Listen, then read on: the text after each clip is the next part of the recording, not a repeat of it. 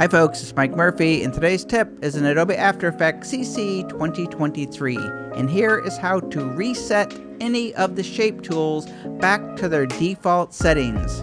Here's the scenario. You want to draw a star, so you go up to the shape tool, you select the star tool, you click, and well, that is not the star that you had in mind. At some point you customize the shape tool and now you just want to reset it back to the default star. No problem.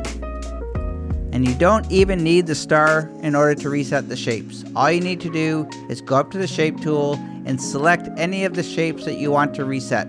So I'll select the star. While it's selected, all you have to do is just double click on it and boom. Let's test it out. I'll delete that shape. I'll go back to the shape tool, select the star tool, draw out a new star. That is the default star. Perfect. Just double click to reset the shape tools. My name is Mike Murphy. Cheers.